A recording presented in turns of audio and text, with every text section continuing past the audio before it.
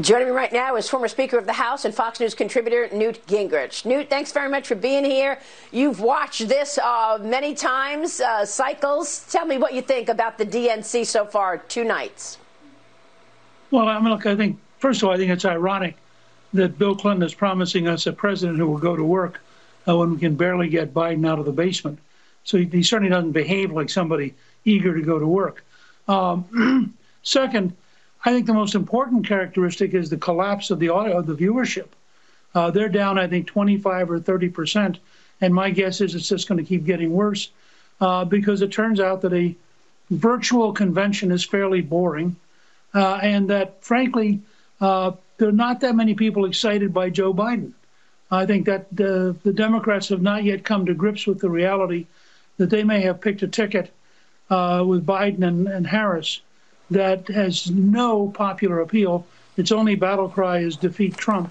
And people just, I think, are going to find very, very low turnout on the Democratic side this fall. And you're seeing that not just at Fox News, but across the board. Every single network has had a substantial drop in the number of people compared to 2016. What about these Republicans for Biden, Newt? I mean, you've got John Kasich on Monday night. Last night, former Secretary of State Colin Powell among the growing list of GOP members supporting the vice president. Here's Colin Powell. Got to get your reaction.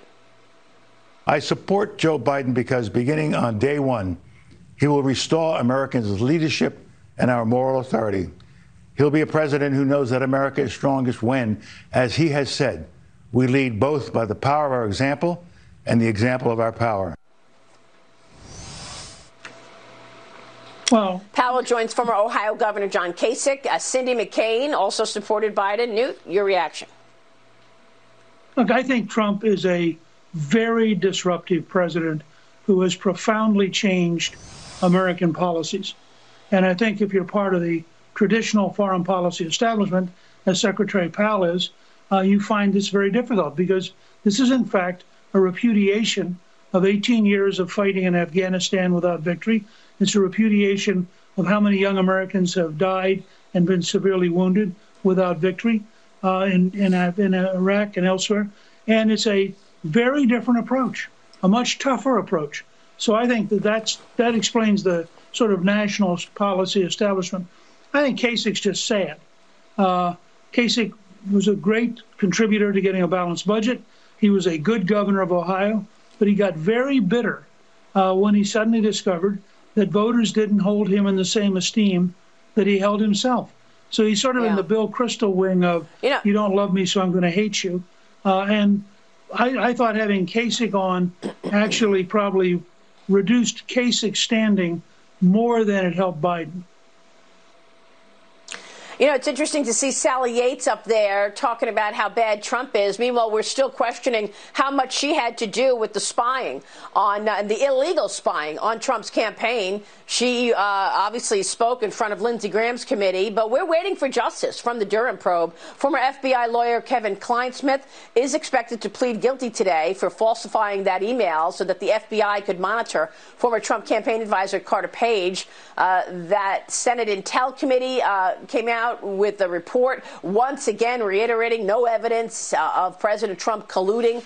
People like Paul Manafort creating opportunities for Russia, according to this report. But later in the week, as I've reported, Durham is going to be interviewing CIA Director John Brennan over his role in the Crossfire Hurricane inquiry. Newt, do you think we're going to get accountability here?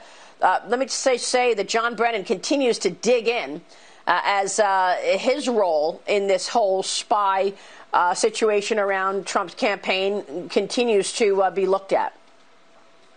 Look, I think there are several books coming out now that outline the scale of the plot against the president.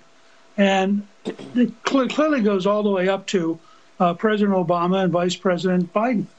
And if you think about the idea that the President of the United States and the Vice President, with the head of the CIA, with top people at the FBI, were consciously engaged in spying against the new president and trying to disrupt and discredit his administration. It's a much bigger scandal than Watergate was. And I think it had taken every effort of the anti-Trump media to try to tone this down and calm this down. But the evidence is, and Yates, of course, is a good example of this. The evidence that's coming in, that there were meetings in the Oval Office where this was being discussed, and that they were consciously looking for ways to trap and destroy General Flynn as a first step towards trapping and destroying the president. And I think it's astonishing that people have not seen how really deep a threat this is to our democracy and the rule of law. And I suspect now, as Durham continues to dig this stuff out, that we're going to find a number of people just plain broke the law. And I hope that the Justice Department will have the courage to go after people no matter who they are. And I do think both the President Obama and Vice President Biden bear substantial responsibility for this. And I think it's a real problem. Well, I've written about it.